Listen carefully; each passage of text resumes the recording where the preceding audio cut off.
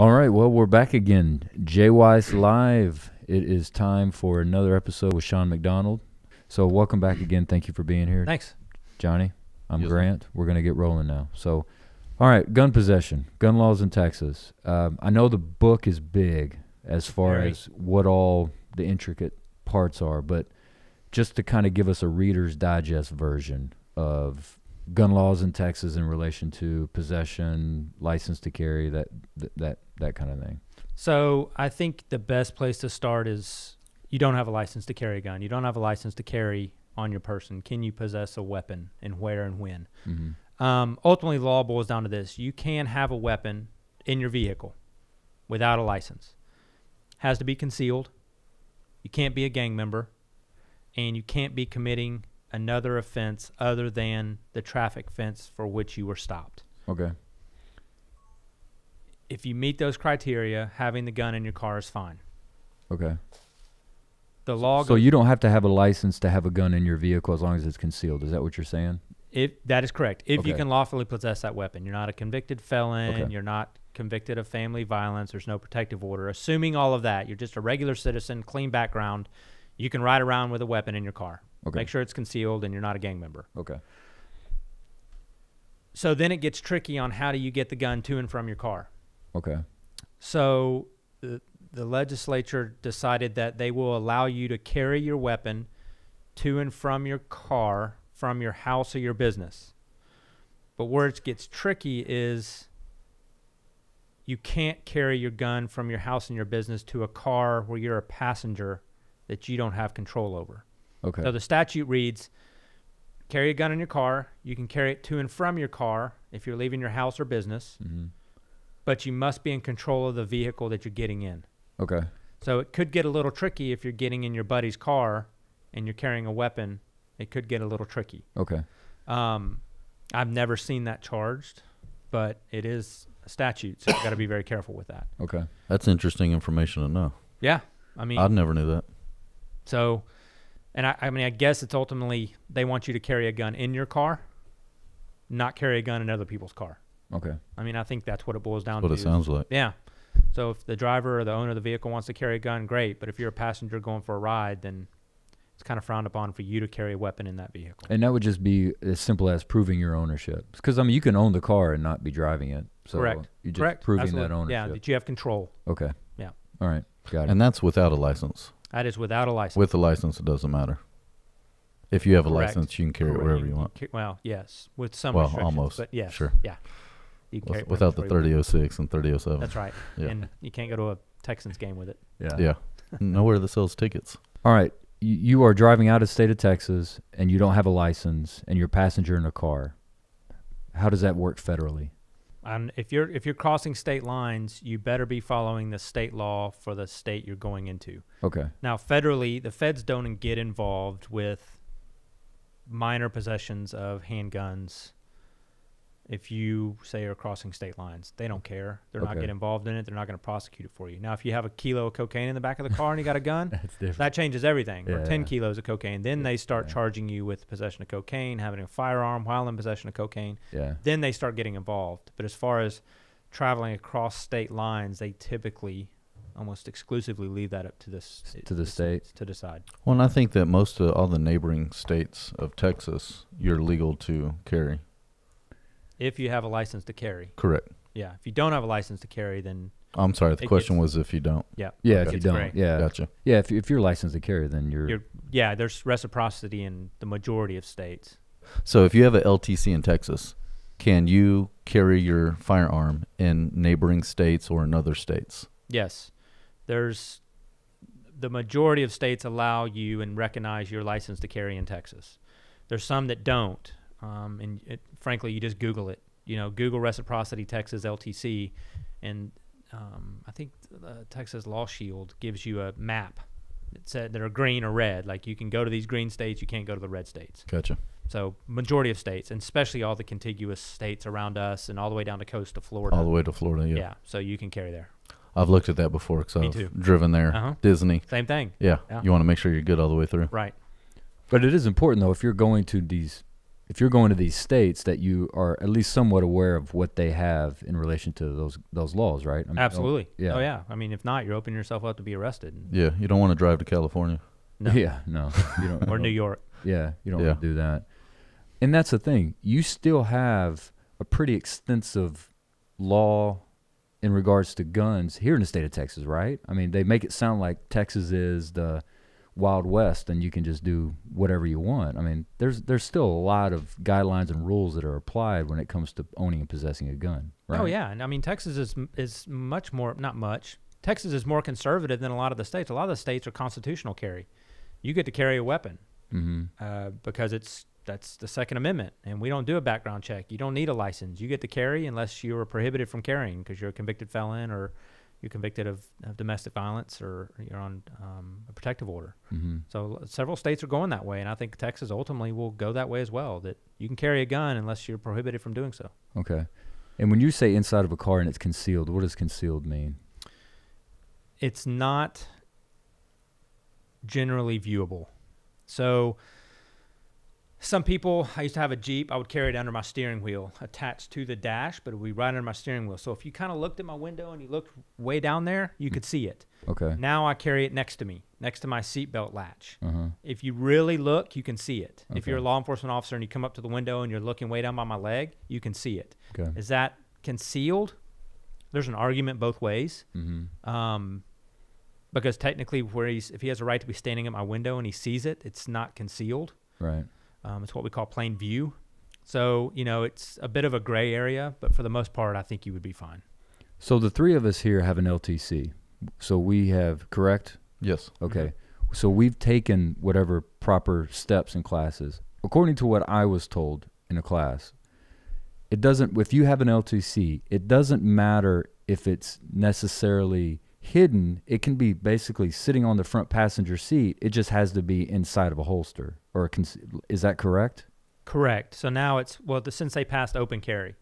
Right. Okay. Yeah. So But open carry is what makes that happen. And that can get interesting because it has to be in a belt or shoulder holster.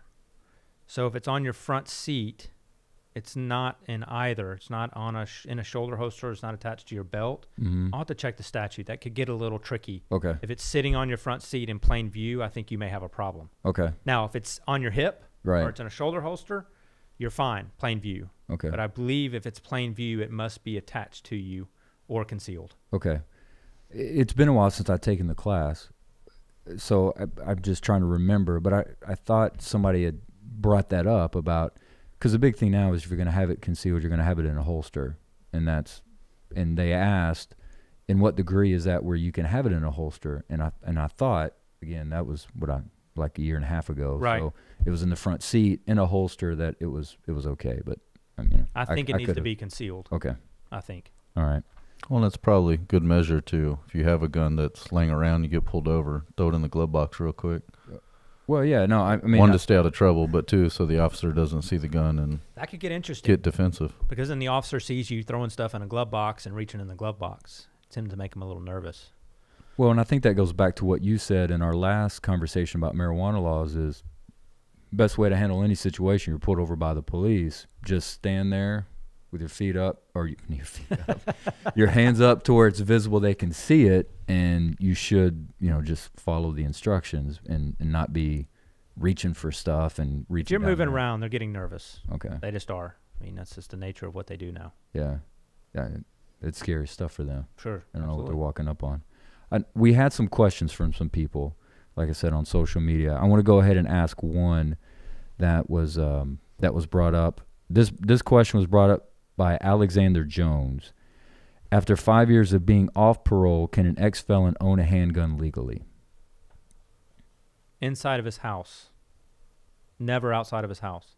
So 5 years post-release from parole or probation, after the 5 years, he can possess a weapon inside of his home, but he never can leave the home with that weapon, ever, for the rest of his life. But he can have it inside the home for protection. Okay. And when a person has something where they're an ex-felon, they can never get a LTC. They can never get a license to carry. Never. Okay. Yep, they're prohibited because it's a separate statute. unlawful possession of a firearm by a felon. I mean, it's against the law for a felon to possess a firearm outside of their home. So, and is that on a federal level?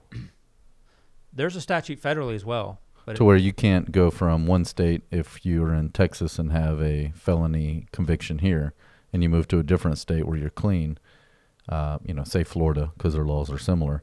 Can you then possess a gun in Florida, or does that? I would assume the record follows you around. Oh, absolutely. Yeah. I mean, if you're convicted in Texas and you go to Florida and Florida is against the law for a felon to possess a firearm, then you're a felon. You're a felon. That's right. Gotcha. What for those that don't know, what would constitute somebody being an ex-felon, getting out? Like, what does that look like? Well, there's there's two different ways you can be. Let me back up. You can be placed on deferred. Okay.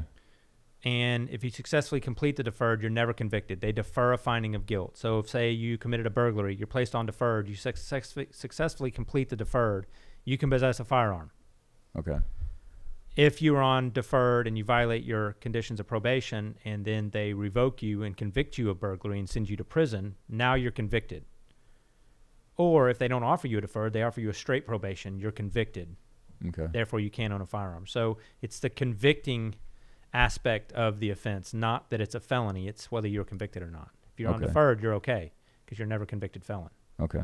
Yeah, once you're convicted, that's what makes you the felon. That's right. And it's, your first time offense, 90% of the time you're going to be placed on a deferred. I mean, they're going to give you a second chance because being a convicted felon is, horrific for, Many obvious reasons. Yeah, getting a job and, supporting your family and you get an apartment and buying a house. That's all very difficult. Right. So they try to avoid that at all cost. Okay. All right. So you can take it. I mean, you can have one. You just can't take it outside the house ever for the rest of your life. That's right. Okay. Lisa Wallingford asked, what about carrying in city council chambers? So that gets interesting. So the government cannot prohibit weapons inside government buildings. So there's been a lot of litigation and a lot of attorney general's opinions about the government saying you can't carry a weapon in here and putting up 3006 and 3007 signs prohibiting concealed and open carry. And so some individuals sued, and eventually the court said the only time the government can prohibit a weapon inside of a building is if it's a courtroom. So you'll see like the Fort Bend County Courthouse, the big courthouse with all the courtrooms. There's a metal detector at the front door.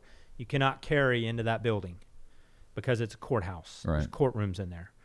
But like city council meetings, you can carry. It's not a courtroom. It's only prohibited in courtrooms. So sometimes you'll have, on the one side of a building, you'll have a JP courtroom. Can't carry in there. They have a metal detector at the door going into the courtroom. But on the right side, they have, it's in Fort Bend County, they have Vincent Morales' office, a county commissioner. So they don't prohibit you from coming in the building. They just prohibit you from going into the courtroom. So, it's okay. As long as it's not a courtroom. The government cannot prohibit you from carrying. This may be a dumb question. What constitutes a courtroom? What makes it a courtroom where you can't have it in there?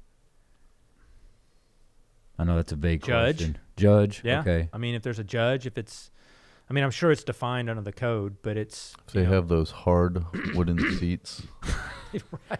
Well, uncomfortable benches and... Well, man. I asked that question just because I know that you have all kinds of different buildings and you have all kinds of different areas where they're doing, whether it's a mediation or you're doing certain things where you may be in front of a judge, but it's not a court proceeding. So that's why I asked that question. If it's a courtroom, even if it's not an official proceeding, if it's a courtroom, it's where court is held, you're prohibited from carrying in there. Nobody's in there. Nobody's in there. Doesn't matter. Okay. Can't carry in there. Okay. What do you got, Johnny? I know you had some questions that you wanted to ask him. I think my questions are more related to when you can protect yourself, when not to, when to shoot, when not to. And, I know there's different laws during the day versus at night as far as your house goes and the surroundings outside your house. If somebody's breaking in your car, I believe if it's, after dark, you're allowed to use lethal force or self-defense. If it's during the day, you might be in a little bit more trouble. So what is the law related to that? It gets very, very tricky. So I'm going to give you, I'm probably better served by giving you the practical aspects of the law, and then I'll give you the law. The practical aspects of it is, do not get in a gunfight over something other than someone else's life or your family's life. Someone's breaking in your car. That is excellent advice. All of us want to go out there and stop the guy. But imagine what they're going to say at your funeral. You lost your life over a wallet. Why get involved in a potential gunfight over property? You may be legally allowed to do it. It may be okay. You may be justified, and many people would do it. But in the end, if things go bad, that's the very last thing you want to do is lose your life over a wallet. If someone's harming your family, the conversation at your funeral is totally different.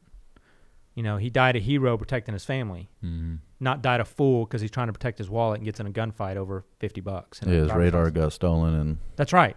So practically speaking is, unless someone is about to be killed and you fear for your life, don't put yourself in a situation where you can get in a gunfight. It's just not worth it. And it's easier said than done. You look out your window and some kid's, you know, trying to start your car. Of course you want to go confront him, but if he's armed, it could be a big problem. It could turn ugly really quick. Sure. Legally speaking, it can get very tricky, but ultimately what it boils down to is you can use deadly force, like you talked about, if someone is stealing from you, theft, and you can't recover the property any other way, or you are putting yourself at risk for being seriously injured if you don't proceed to protect that property. Meaning, if there's no other way to recover the property, number one, or you're putting yourself at risk for being killed or seriously injured if you don't confront this person. And it ultimately boils down to reasonable. You know, that's what a jury has to decide is your behavior reasonable? Is it reasonable that someone, you know, say they try to rob you? They walk up and they try to take your wallet, but they don't have a weapon. Is it reasonable that you shoot and kill them when you never see a weapon? Probably not. It's a little gray area. If you have a 90-year-old lady and he tries to take her purse and she shoots and kills him, is that going to be reasonable? Most people would say yes. So that's why the statute reads the way it does, is your behavior must be reasonable under the circumstances.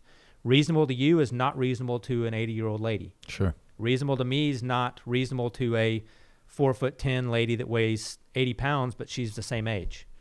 Now, if you see a deadly weapon, that changes everything. Sure. And what I've always told my friends and family is, if you legitimately fear for your life, kill someone. But if you can't say that you legitimately in your gut at that moment think you're going to die, don't do it. It's not worth it, because ultimately, if you don't feel it in your gut, it's probably not reasonable. But everybody's had that feeling. They have that feeling in the gut of their stomach like, oh, no, this is bad. Right. This is going to go south really quickly. Yeah. And you know that this is a problem. If you get that feeling, you're going to have to justify it in court, potentially. And if you believe it in your gut, telling someone about that fear is much easier than you being unreasonable in how to justify your actions. Sure. So, you know, it's a long list of things where you can protect yourself, and what it boils down to is it reasonable, and do you fear for your life? Yes, you can shoot and kill someone for criminal mischief at nighttime. They're spray painting your truck. You can shoot and kill them. Under the statute, you can. But you're going to have to live with killing somebody for someone causing a couple $1,000s in damage of your truck. Okay, well, I tell you what, let's do this, Shawn. Let's move on to another viewer's question. So Benjamin Brush asked, what is covered under current background checks, reciprocity, as well as limitations on the carrying while crossing state lines for states that oppose, which we already talked about. So what about open carry laws and their expansion, limitations on concealed carry on universities? Gotcha. Okay, so universities has been tricky. And I know Benjamin had some concerns about universities severely restricting the carrying of weapons on campus. So you can carry concealed on university campuses, but the campus can restrict where you carry those weapons. And let me find out. I wrote some language down for it. I know that's a big issue, especially when you have a big college campus. So it's Senate Bill 11, and I'm going to read directly from the code just because it's kind of tricky language. Okay. Is that the campus may not establish provisions that generally prohibit or have the effect of generally prohibiting license holders from carrying concealed handguns on the campus of the institution. The institution of higher learning would exceed its authority if it prohibited guns from a substantial number of classrooms or allowed individual professors to choose whether guns would be allowed in their classes. And that's an Attorney General's opinion, Ken Paxton, back in 2015. That universities can't so severely restrict concealed carry on campus that it pretty much says you're not allowed to carry at all. They have to allow you to carry in certain places, and it has to be a institutional policy, not an individual teacher policy. Okay. So institution can't say, I'll allow you to carry in classrooms, and then the first day of class, your professor says, no, I'm not letting you carry in my classroom. Attorney General said you can't do that. You either have to say they can carry in all classrooms or they can carry in no classrooms. They can carry in, the Student Life Center, or they can't carry in the Student Life Center. But they can't so severely restrict that, all right, we're not going to let you carry anywhere but at the fountain on the southeast corner of the campus. They can't do that, is according to the Attorney General. So at some point, and there may be some litigation out there now, at some point someone's going to have to get arrested for violating the higher education institution's policy, and they're going to have to litigate it and let the courts decide if that's so severely restricted that it's contrary to what the Senate meant. What is the current law about carrying guns to schools that are not college? Junior high, elementary, high school? Premises. And premises is defined as buildings. You can carry in the parking lot. You can carry in the driveways. You can go through the pickup line with a gun in your car. You just can't carry inside the building. That's it. Period. Okay. So you can go to a Texans game and have a gun in your car, but you can't carry it in the stadium. And that law is because any place that sells tickets, is that accurate? Professional sports. Any professional sports? Professional sporting events, racetracks, or school events. Okay. So the football games after school, you absolutely can't carry. No, you cannot. It's a school-sponsored event. And so there's some tricky aspects on, well, what if the basketball team after their game is riding home on the bus and they decide to stop at Dairy Queen and you're inside Dairy Queen carrying your weapon? Well, that should be fine. Is that a school-sponsored event, them stopping at Dairy Queen? They're on a bus. The driver's stopping. Everybody is participating in it. It's argued that it's a school. You can argue it's a school-sponsored event. Now, are they, again, discretion? But at some point, someone's going to have to litigate that issue because it could be argued that that is a school-sponsored event and you're carrying a weapon at a school-sponsored event. Well, the question I would have is, what would make it a school-sponsored event? Like, what if the families are paying for their own kids' meals? Like, at that point, you know what I mean? Absolutely, yeah. That's 20 the different gray ways area to argue. Yeah, that's the first thing I thought of. Like, what makes that? I know. And I know we could probably sit here and do this with everything that we're talking about. And I just, when I think of things, I ask that, but generality, just so people know like what those rules are, and that's what we want to let people know. Yep. Is what you said. Yeah, don't go in a building. Parking lot's fine. Parking lot's good. That's right. Because I'm sure there's a lot of parents that drive with guns in their car to pick up their kids, or absolutely, absolutely. Well, and that brings me to a couple questions about parents with guns. I mean, we're all parents. We all carry guns. We have license to carry guns. And this isn't about having a license or not. Let's just assume everybody has a license. But as far as, my wife carries guns. We have guns in cars and purses, by the beds. We carry them in safes. We put them in floor safes or wherever we need to have them. But what is the actual law as far as if I'm having, my kid is having friends over, they're hanging out, they get into a drawer that has a gun, they shoot themselves or shoot somebody else on accident. So first aspect is the gun needs to be loaded, meaning there needs to be a magazine with bullets in the magazine. It does not need to have one in the chamber. And then the statute reads that it's readily, and I'm going to quote it, readily dischargeable firearm. So the child gains access to a readily dischargeable firearm, and the adult fails to secure that firearm or left the firearm in a place to which the person knew or should have known the child would gain access. So if you have a loaded firearm, it better be somewhere that the child cannot gain access, or you can be charged. Now, if Meaning the gun is a safe or with a safety lock on it. absolutely, or a gun that's not loaded, then you're okay. But you're better off having a club then. I don't know why you would have a gun that's not loaded. Yeah. So just don't make your firearms accessible to kids under the age of 17 and younger. It gets a little tricky when you have a babysitter. If the babysitter is 18 or older, then it seems to give you a defense that you didn't make the firearm readily accessible. It's the 18-year-old babysitter that didn't watch the child close enough. But if it's a babysitter that's younger than 18, then it still falls on you. All the different ways that you I know, it's tricky. I mean, it's why I brought you're like, wow, you brought your code. And I'm like, I know, because the language gets so tricky and there's so much gray area that There is. Well, and I carry in my car, and I notice you carry in your car, but you store yours in a safe when you're not in your car. And Yes. you take it in and out of a safe. Yes. So I'll either carry mine on myself or in a glove box when it's not in my lap or next to my leg. So if somebody was to break into my car, two different scenarios. One is somebody breaks into my car. Let's say the neighbor's kid is 15 years old. He comes and breaks into my car because he sees the gun laying on my seat, and he takes it, plays with it, shoots himself or shoots, Timmy down the street. Am I responsible? First, let's ask that. No. So they can't be if a child gains access to a firearm, they can't be violating any law, meaning they can't be breaking in your car, they can't be breaking in your house, they can't be committing a theft, they can't be doing any of those things. And again, the code reads, was gained by entering property in violation of this code.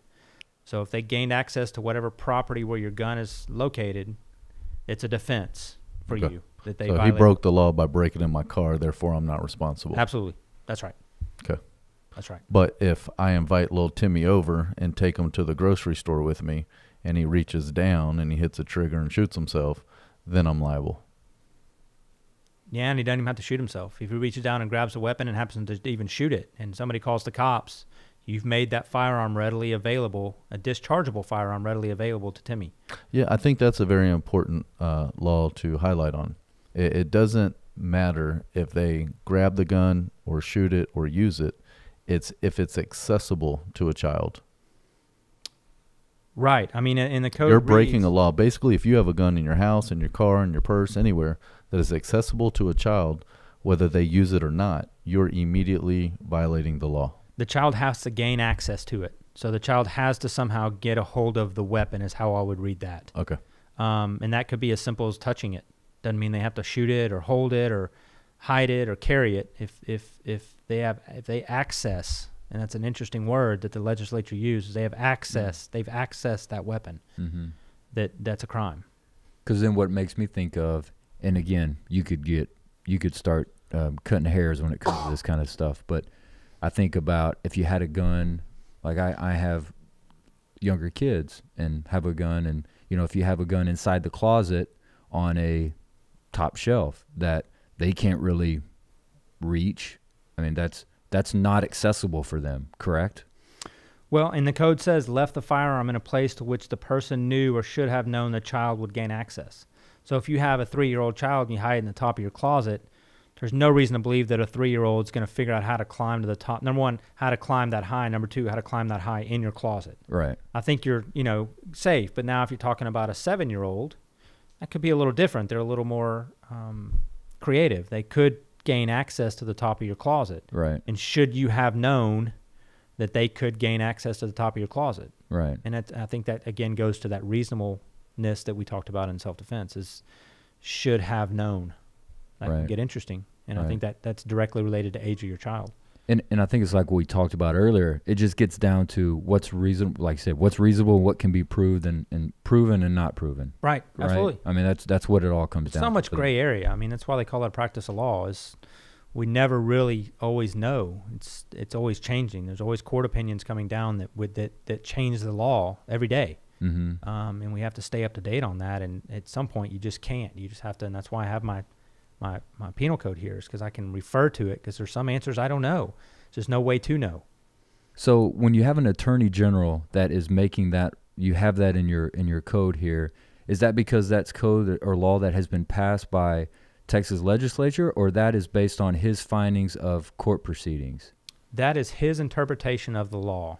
Okay. And it typically is coming from a government agency, is saying, a college, University of Texas, is saying, okay, you've passed this law, we don't know how to interpret it, so we are going to ask the Attorney General of Texas to issue an opinion on how we should interpret this law. Okay. And give us some guidance, essentially, is what they're asking for. We want some guidance. And that's what Ken Paxton, or whoever the Attorney General is, right, Ken Paxton now, is, here's what we believe, here's some guidance on how to follow this particular law. And he only does that, not always. He does, majority of time, he does that for a government organization. So he's doing that of his own. That's not necessarily, so if you have a different Attorney General, that could change. Absolutely. Absolutely. And someone requested it. Someone sent a request for an Attorney General's opinion. Okay. And then he responded to it. Okay. Let's talk a little bit about AR pistols. You like this one, huh? Do you get enough of it? I've dealt with a little bit of it. Have you from a representing side? I have not. Okay. I have not. You just don't see it much. Yeah. Have you seen it here in Sugar Land at all? No. Can I interrupt him before he asks that question? Yep. Why the response like that?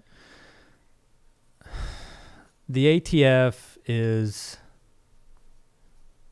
I think they're overwhelmed with how to handle all the influx of ARs and AR pistols and bump stocks, and what's a pistol and what's not a pistol, and how does the stock look, and how does it feel, and is there support for your hand on the pistol? It's so, I think that's worse than the laws, the penal laws in the state of Texas. It's so confusing and so difficult to follow. And so that's why I didn't even deal with the pistol grip stuff. You. For a little bit I did, so I was waiting on my license, but yeah. I don't want that up for interpretation. I don't want somebody else making a decision whether this is a pistol or not. Right. I want to say, look, if it's not a pistol, I have a license to have it. Right. I'm not going to leave it up to your discretion. I just don't want to put myself in that position. I didn't mean to interrupt. When you asked that question, he responded like that. I was just curious to know why. Owning a gun shop for many years, a lot of the laws did change during my time of owning a shop. It went to where an AR pistol is it's basically an assault rifle that has a different type of stock on it to be considered a pistol, or it has a buffer tube or no stock at all, and then it's considered a pistol. And it makes no sense whatsoever. It doesn't. It looks exactly like an AR rifle. It looks, it functions, it acts, it's the same exact. If you ask a general citizen, I would say 90% of the people are like, that's a rifle. That looks exactly like a rifle. It shoots like a rifle. It sits up against your shoulder. And it's as accurate as a rifle, but they call it a pistol because the stock looks a little different. Well, and the law used to be is, and I don't know the exact verbiage for it, but basically if you would shoulder it, then it was illegal to shoulder a pistol. But I believe that law has changed to where now you can shoulder an AR pistol. Mm-hmm. Is that correct? That is correct. Okay. That's my understanding as well. Okay. You just can't have a regular stock on it. It has to have something that looks like a pistol brace. A brace that you can attach to your arm, but you could still shoulder it. Well, and there's actually stocks now, or they're called cheek rest, where it's just a cheek rest and it doesn't even have to be a brace anymore. Yeah. The blade, there's all kinds of stuff. I would not, I don't envy the position of someone in charge at the ATF having to make these decisions, because they're difficult to make. You have the Second Amendment, but then you have, you want to, for whatever reason, try to limit people's access to, short barrel rifles and suppressors. So it's, you're having to make these decisions, and it affects tens of thousands of people on any given day. And you just, and it's always changing. Like you said, since you've been building rifles, it's changed. And if you're not up to date on the law, God forbid it changes where it's more restrictive and you don't know it. The next thing you know is you're getting charged federally for having a weapon that you don't have a license for. Yeah, from a consumer standpoint, but even from a business standpoint, owning and running a business, you're selling these items, you're building these items, you can build business models around these items, and if they change the law one day because they decide to, then it can put you out of business. Yeah, and they're much more likely to come after you for selling illegal weapons than the guy that's buying them. Absolutely. So, yeah, I wouldn't be in that business. Yeah, well, I'm not anymore. Good move. Yeah. Well, just because of all the different change. I mean, you're constantly rolling over administrations. You're constantly rolling over congressmen and legislature, and I just and what they choose to enforce. Right. I mean, marijuana is still illegal federally. Mm-hmm. All these states that are legalizing it, if the feds wanted to, they could go out and arrest all of these people that are selling and using marijuana in these states that have made it legal. They just choose not to. They just choose not to enforce that law. It's the same thing. As sometimes you'll have an administration that chooses not to be as strict, like immigration. Trump's really strict on illegal immigration. Mm-hmm. Barack wasn't so strict. Maybe the next president won't, so they don't enforce it as much. So not as many people are charged with entering the country illegally. So I want to go back to a question that somebody asked.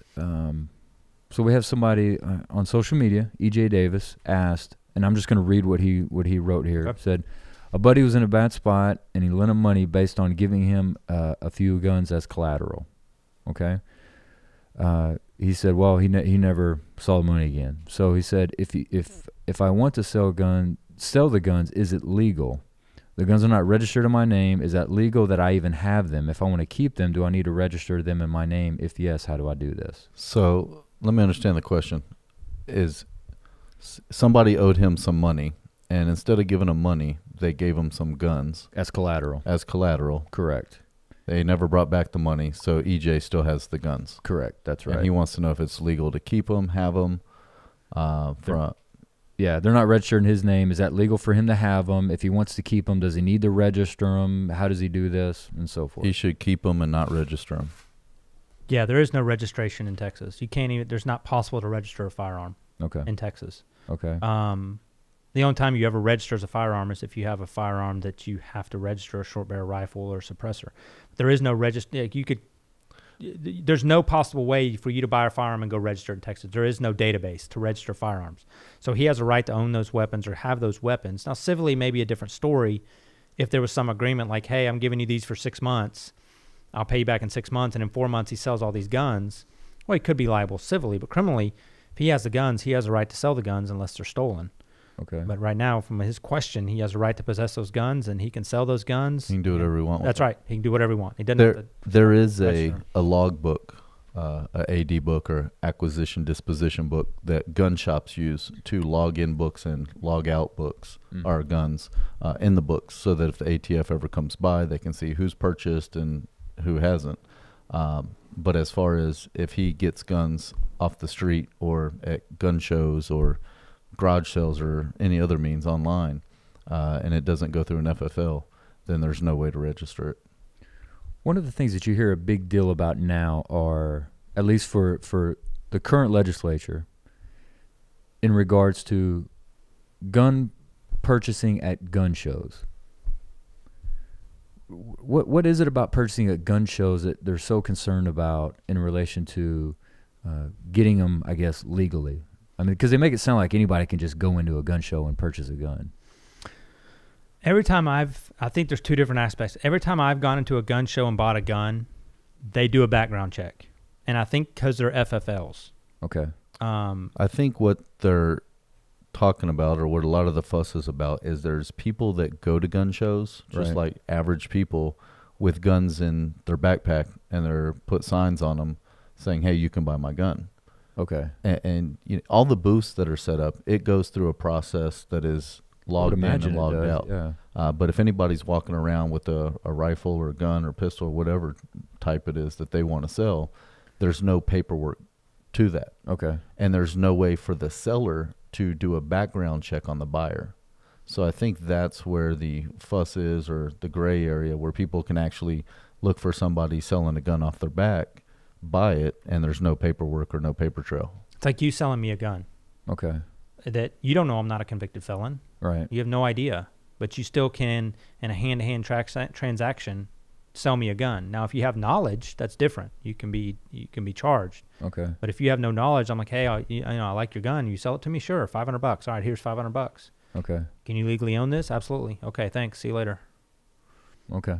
So I think, so gun shows, they say that. Every gun show I've ever been to, they do a background check. But again, like Jonathan said, if there's somebody walking through and you want to buy their gun, there is no background check. And, you know, you can look up on Craigslist or Facebook, someone's selling a gun, you just go to their house and buy it. But what would a law even do in that regard? I mean, you know what I mean? You can't help people.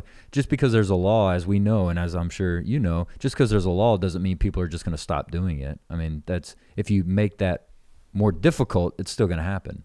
Well, of course. So the criminals don't follow the laws to begin with. They're not going to all of a sudden start following those laws. Right. I mean, if you want to go kill somebody, you're not going to go to a store and legally buy a gun. You're going to probably steal it, and you don't want it traced to you. Right. So, you know, adding more laws, it doesn't seem to serve much purpose. I mean, the criminals don't follow the laws to begin with.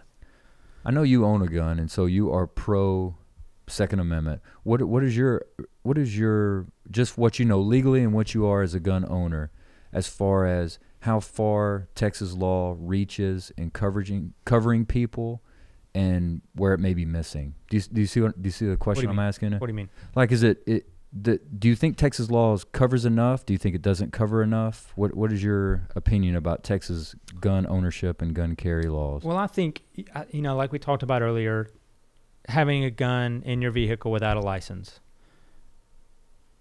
that you can't have a gun if you're not in control of that vehicle. Right. You can't carry a gun concealed if you're in someone else's vehicle. I think that's a kind of semantics. It's like, well, if they're going to let you have a gun in your car, why can't you have a gun in your friend's car? Right. If it's your gun, and you can lawfully possess it. So I think that, you know, you get some laws that haven't really caught up with the times, and I think that's something that'll probably be ultimately changed. But Texas is pretty pro carry. I mean, they're not a constitutional carry yet, but I think we're getting there, and it's you know, it's baby steps. When we first passed the concealed handgun carry law, everybody's like, oh, it's going to be like the Wild West. This is going to be shootouts all the time on the streets, and you know, statistics have found that LTC carriers or holders are less likely to commit a criminal offense than police officers. Wow. And so now they're like, well, okay, so we've allowed all these people to have a handgun, and it's been so extremely effective, and none of these people are committing crimes. I think it's less than 1%. It's like 0.8%, I think.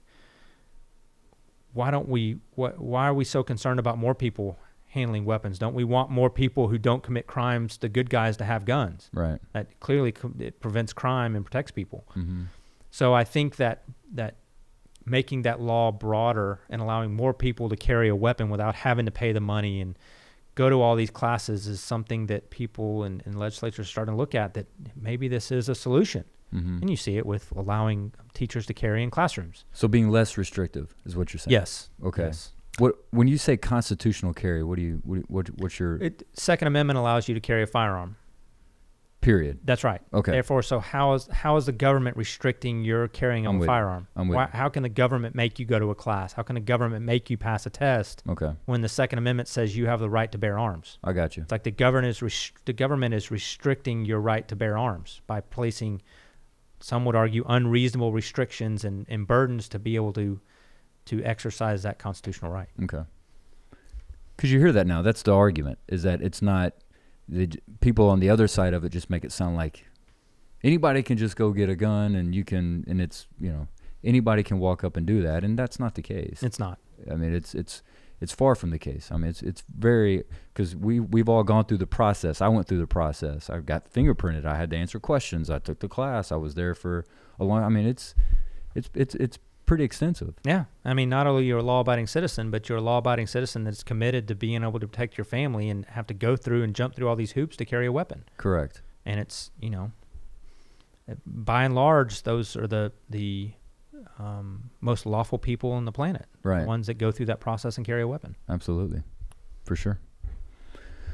What else you got, Johnny? You got any other questions you want to ask? I'm good. You're good? My question is, what is the next show going to be about, Shawn? Let me check, see if anybody's asked any more questions. I posted it on my... Nope. You know what? I will ask you this. Can you, because people like stories, can you just kind of go into a little bit what you were talking about earlier before we got back on in relation to your scenario about just the interpretation of certain things? People get in an accident and the gentleman walks up. Oh, gotcha. So there was a case, I don't know, 3 or 4 or 5 years ago I believe there was an accident between a male and a female, and they pulled in the gas station like they should, and the male approached the female's vehicle and I believe was trying to get her information to file on her insurance or her driver's license. I believe law enforcement was called, and he was knocking on the window or banged on the window, and at some point she pulled a weapon and shot and killed him. Mm. And so, you know, under the code, if someone is attempting to carjack you, it is, and the code finds that it's presumed to be reasonable that you shoot and kill them if it's immediately necessary. So the argument was, well, was he trying to carjack her, or was he just knocking on the window trying to get information? And I don't know how that case turned out, but I when it happened, I put it on my Facebook page that this was going to be an interesting scenario to see how this played out. Was she reasonable?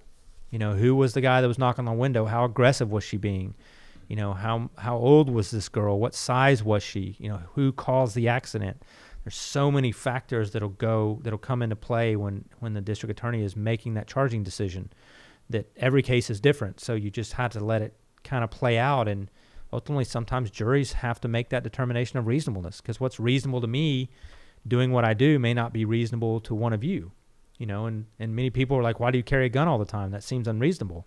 And I'm like, if you see and know what I know and see what I see every day in the courtroom, and the amount of people who are charged with crimes and some of the people I represent, you would think, well, absolutely, you deal with some really bad people all the time. But to somebody that's never involved in this line of work, that's maybe a school teacher, like, well, that seems unreasonable that you carry a gun everywhere you go. Right. So again, it's that reasonableness that someone has to make that decision. And that's what we talked about, and which is why I think you were a little bit, when questions are asked like this of you, there's a difference between legality and just reasonable, making the right decision. Right. And your job, at least, or an attorney's job, is to get that in between and get that gray area and bring it to a head and bring it to a decision. And so, right, as you said, there may be a law that says, okay, yeah, it's okay to shoot somebody in this particular situation, but is it necessarily the right thing to do, or the proper thing to do? Sure. I mean, I bet if you went and asked this girl if she has any regrets about shooting and killing someone,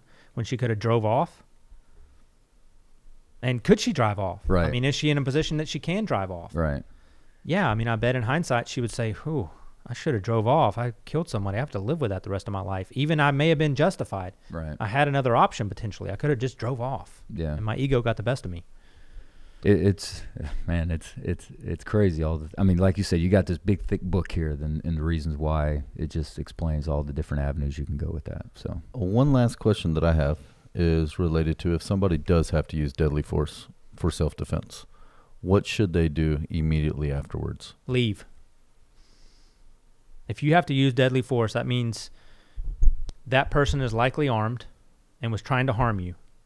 If you stop that threat and you have the ability to get back in your car or get your family away from the scene, there's no reason for you to sit and wait and for him to get back in the fight. If you can safely leave after using deadly force, you get on you leave and you call 911 and you go somewhere safely and say, "Look, I just got in a shooting. I don't know if he's dead. I don't know if he's incapacitated. He had a weapon. I'm not going to stick around to see if he can get back in the fight. I could safely leave because he was on the ground and not moving. I'm getting my family out of here. We can deal with this in an hour when law enforcement gets him in custody or he goes to the hospital. I'm not going to stick around and hold him at gunpoint and wait for this guy to wake up and grab his gun and start shooting at me again. Get out of there." Well, I know in some of the courses or classes, you know, they're immediately call 911, call for an ambulance, say that you're trying to help him in case, you know, he needs to be revived or he's not dead yet.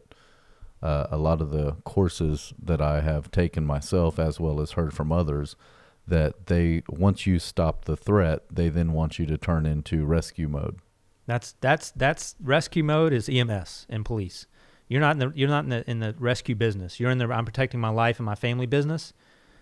I'm getting out of here. I'm getting my family in the car and we're leaving. Someone else can save this guy's life, because as soon as I save this guy's life and he wakes up and he wants to start fighting, and now his gun's in the fight and the gun I have on me is in the fight, I'll pass. Get me away from the scene. Get me somewhere safe, because I don't want to die. Cool. You know, that's your goal, is stay alive. Don't get in a fight, someone stealing your wallet. Your goal in life is to stay alive. You know, don't lose your life over $50 or someone, you know, keying your car. It's not worth it. Yeah. Even if you may be legally justified. Right. And if you can do anything you can possibly without shooting and killing someone, do it. should be your absolute last resort in your mind. I'm going to die if I don't do something. If you think that, in the end, you're going to be okay. Okay. Well, thank you, sir. You're welcome. Yeah. Excellent Enjoyed information. Yeah. I hope people got something out of it. I know I did. I know you answered some questions for me and some things that I was curious about. Yep. And again, I'll just go back. What you said I thought was great. Just think about, is it worth a wallet, or are you protecting a wallet or your car, or are you protecting your life? Mm-hmm. Like, that's really what it comes down to. And just think about it in that term. I think it helps you make the right decision. I think so too. I mean, that's what I think of, honestly, Yeah. is if someone's going to get killed, then I can get involved. If someone's, if I'm losing property, I'm not getting involved. Right. So if you're watching and listening, contact us, JWeis Marketing, correct? Yes, sir. On social media. Give us some comments. Ask us some questions that we can ask Shawn if you need to know, because I know it happens. I know it happens. And It does. I'm sure people got a lot of questions. I know I do. I'll have some. So Yeah. So next month we're going to be doing a segment on DUI. So any questions related to that, please leave them in the comments. Send us DMs if you want to remain anonymous, and we will get those answered for you here on the show. Shawn, thanks again. No problem. This Thanks for is having good. me. Always Yeah, learn enjoyed it. something. Johnny, thank you, sir. Yes, sir. Hector, appreciate you doing what you Thanks, do. buddy. And we'll see y'all next time. Thank All right, y'all. Take care.